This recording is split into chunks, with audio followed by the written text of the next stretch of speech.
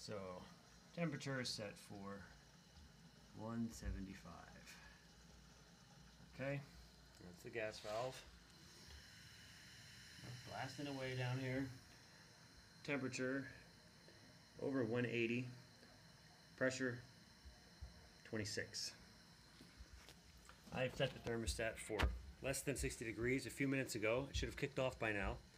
So let's pull off. Let's pull off the valve cap here.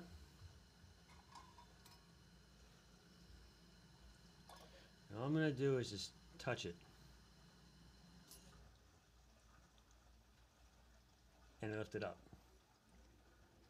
And now the burners are off, and all we have is the pilot light.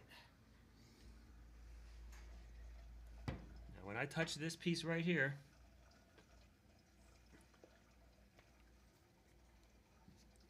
this one, this is the valve. I didn't push down on it, I just touched it. And that touch is just enough for it being stuck to it release. So the thermostat is sending the signal to the switch, but the switch is stuck or defective. This is now the second time I've done this.